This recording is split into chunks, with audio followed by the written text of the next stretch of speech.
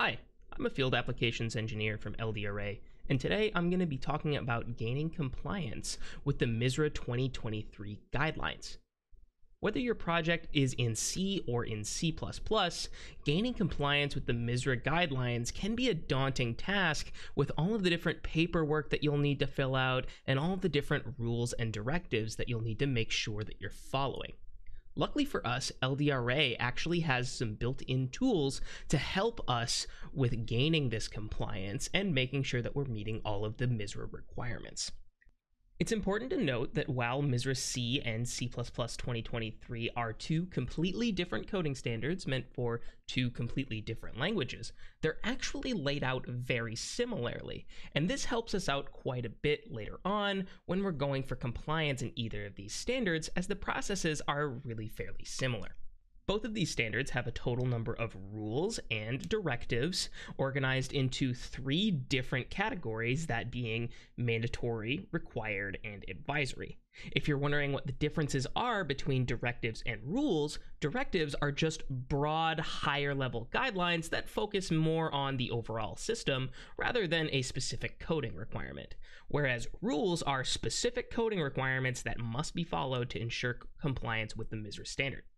Both of these standards are also tailored specifically to address the modern requirements for C and C++ respectively, and they also replace their respective older variants in MISRA C++ 2008 and MISRA C 2012. If you take away anything from this video, take away this. The documentation that you see on the screen right now, MISRA Compliance 2020, Achieving Compliance with MISRA Coding Guidelines, is quite possibly the single most important piece of documentation you can have when it comes to explaining how MISRA compliance actually works. This isn't going to give you any specific rules or directives associated with your specific coding standard. That'll be in a different piece of documentation. But this free piece of documentation available on MISRA's website explains specifically what types of documentation you need to provide, as well as the procedures that you need to follow in order to actually gain compliance with MISRA. And if we take a look at the excerpt that I have here from this document, we can see that our MISRA compliance really comes down to four main pieces of documentation that we'll need to provide in order to claim this compliance with MISRA. The first thing that we're going to need is going to be what's called a guideline enforcement plan. And really what this is a document that is a piece of evidence that shows us how we actually enforced our guidelines. What tools did we use, what violations were identified, and how did we fix them? The second piece of documentation that we'll need is a guideline compliance summary. And this is going to declare the level of compliance that we are claiming with MISRA.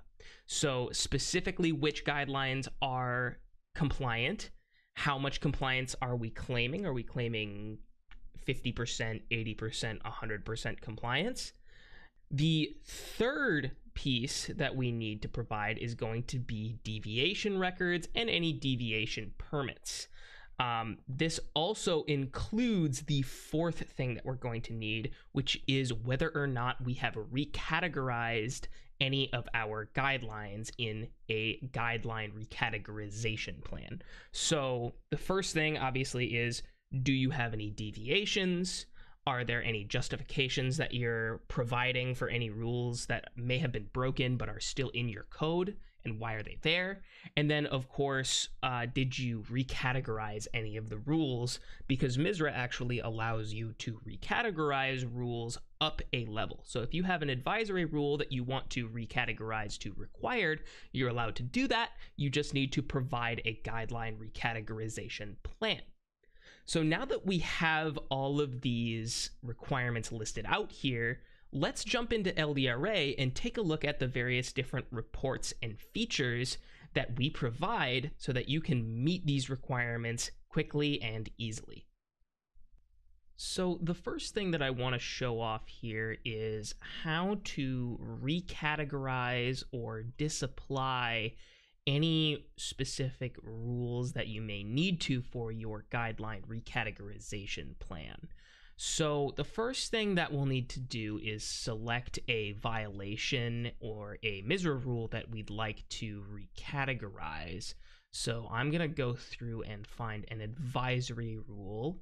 Let's say I want to grab this rule 14D of the LDRA phase code 14D. It's listed as advisory, and this maps to the MISRA rule for 17.8. So if I want to recategorize this MISRA rule as a required rule or a checking rule, I'll simply go to the Configure tab, see Standard Model Editor, we'll go to the Edit tab, Section Comments, and Section 5.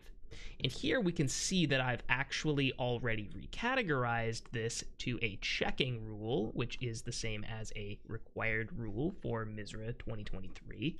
We can also use this tab to disapply any MISRA rules that we may not want. And I say any MISRA rules, I mean any advisory MISRA rules, as MISRA will allow you to disapply advisory MISRA rules. And all of these will show up in our reports later on when we take a look at those. The next piece of the puzzle to take a look at is going to be the Guideline Compliance Summary for MISRA C 2023. I can load up my reports for that here. These are generated automatically. And you can see that we have a MISRA C 2023 compliance report that shows our overall compliance with MISRA C 2023, as well as any guideline violations that we have and our total number of violations that we have. This is very handy because it breaks it down into each individual MISRA guideline that we may or may not be compliant with, as well as if we have any deviations within these. Scrolling down here, we can see our MISRA C 2023 Guideline Recategorization Plan. This is the recategorized rule that I had made earlier. We can see here that it's Guideline 4.6, and it was recategorized from an advisory rule to a required rule, along with a description and some comments. The next piece of the puzzle is the Guideline Compliance Summary. And this is the piece of documentation that's going to tell us whether or not we are actually compliant with MISRA. Here we can see that we have 24 guideline violations and 1 deviation, so we are not compliant yet. We need to take all of these guideline violations and either fix them or have deviations associated with them. If I'd like to take a look at my deviations, we can scroll down and we can see that we have our deviation right here for R15.1. If I'd like to take a closer look at this, I can actually take a look at the Standards Model Exclusions Report. This is the fourth and final piece of the puzzle that shows us all of our exclusions, all of our deviations, and any justifications that we might have for them. Thanks for watching this short video on MISRA 2023 compliance. If you need any more information, don't hesitate to reach out to us at info@ldra.com, and please subscribe to take a look at some more interesting videos from us. Thank you, and have a nice day.